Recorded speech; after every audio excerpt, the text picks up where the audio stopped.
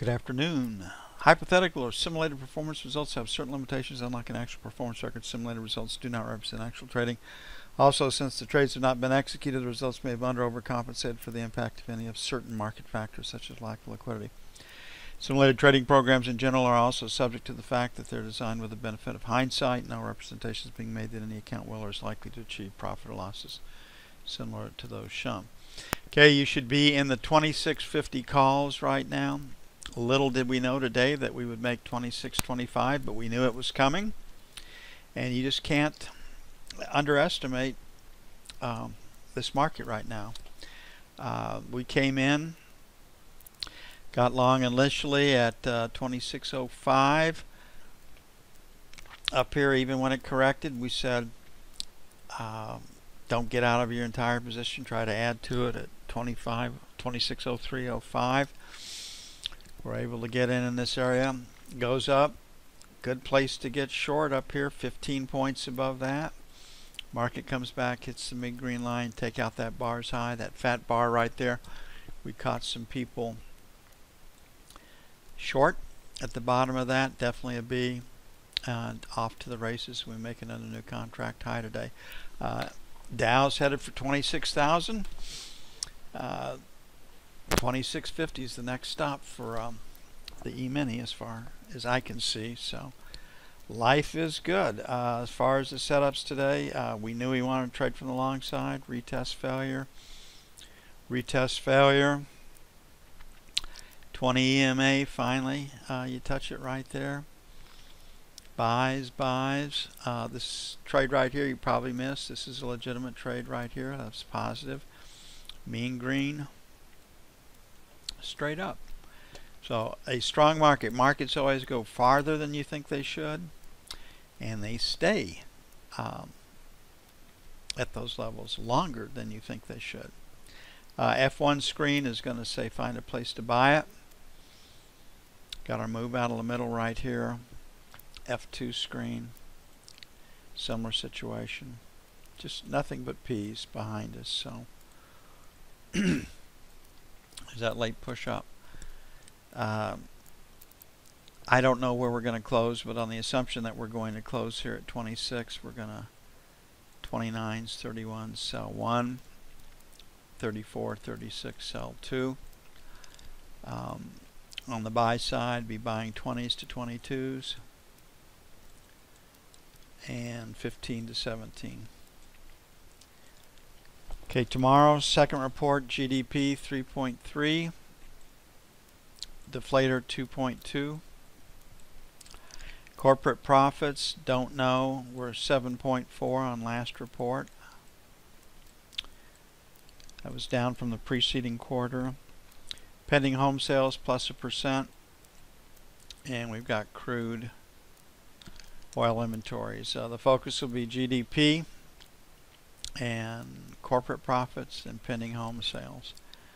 Usually when we had a move like this of this magnitude, we're up 20 points, made new highs. If we don't get new buying immediately in the morning, the market will probably pause. But we're long the 2625 calls right now.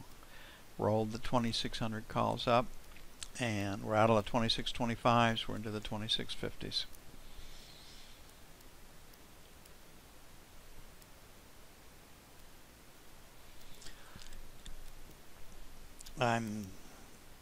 Market's telling us the tax bill is going to pass, and the government shutdown, if there is going to be one, won't matter. It never matters.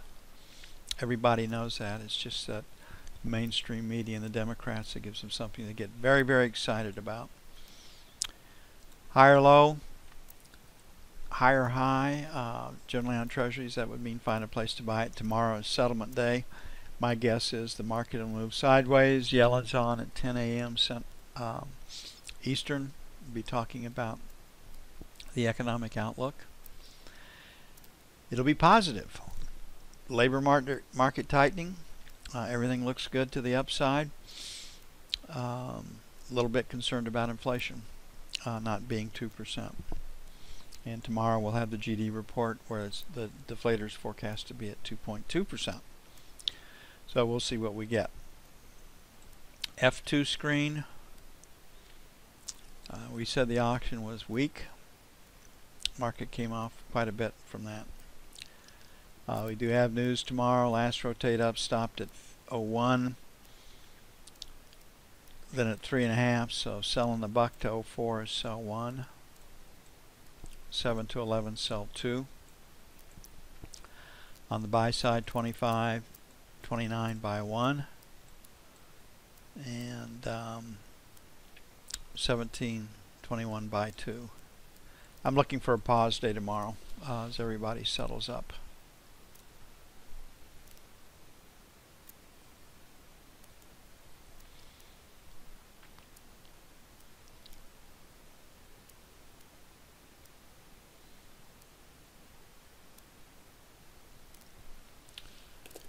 Looking at the 30-year.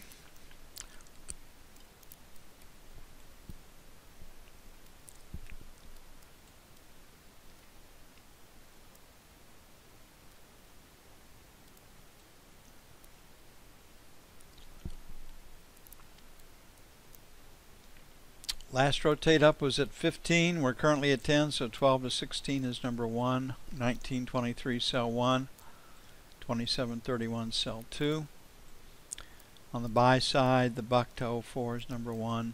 25.29, buy 1.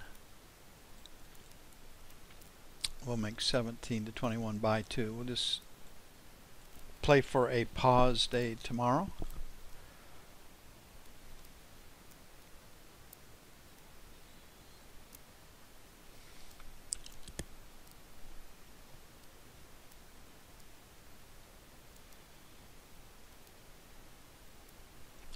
Gold, we rolled to the February contract tomorrow.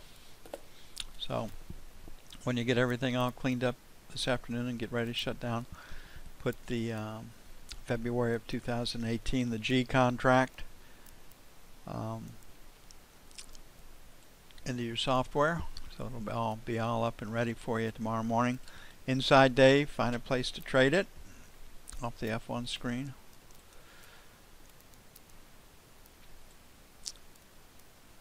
Didn't have a lot to work with. Had lots of big bars. The false Brexit order.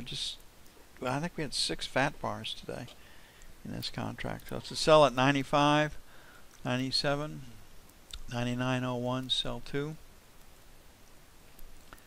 The buy side will make it 89 to 91, buy 1, and 85, 87, buy 2. Probably in a trading range, so we see if Trump's package does pass this week. The 2 Republican senators that are holding out, one of them I believe is from either Montana or Wyoming, and the other one's Ron Johnson from Wisconsin. They have good points.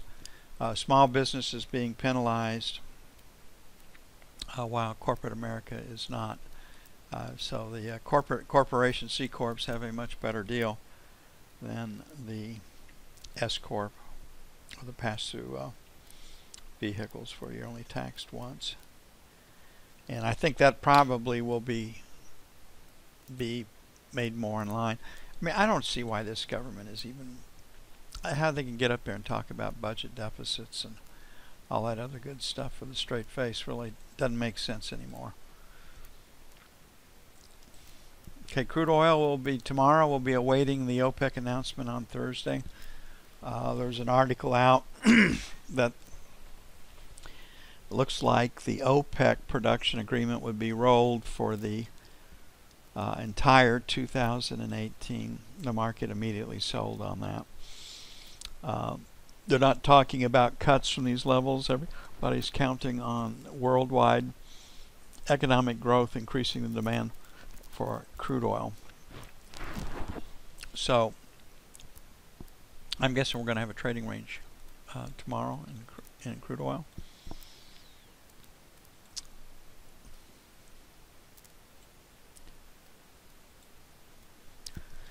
And so we have a seller at 58, 58 and a quarter. We do have the APIs tonight. Tomorrow we'll have the EIA report. should kill trading, so we'll be looking for gold tomorrow morning. Work that one pretty heavily and kind of keep an eye on crude. 50 to 75 by 1. 57 even, 57 and a quarter by 2.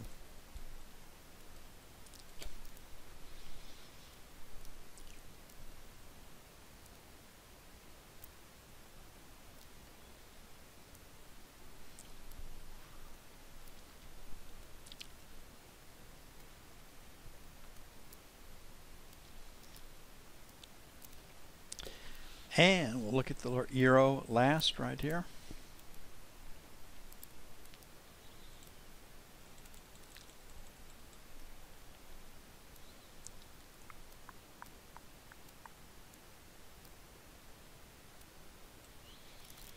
Got hit pretty hard today, just structurally. We have an attractor down here, basically 118, 118.25, somewhere in here.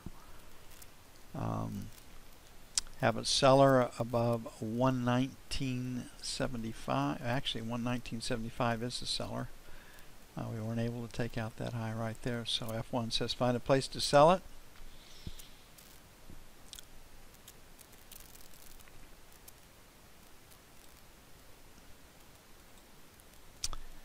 And we had a B behind us. We had a B right here. Get a move out of the middle and H period. With these two B's behind us, with this move out of the middle and H period, gave us a hell of a trade. Short in the 1875 area. The market traded down to 1840. So 65.75, sell 1. 1890, 1900, sell 2. On the buy side, 30 to 40, buy 1. And we'll make it the buck to 118.10 for buy 2.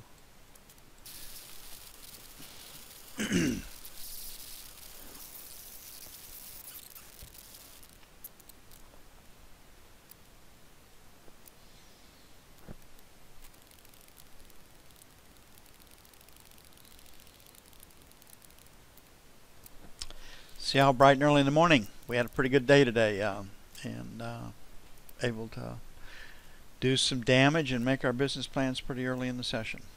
I'm out of here.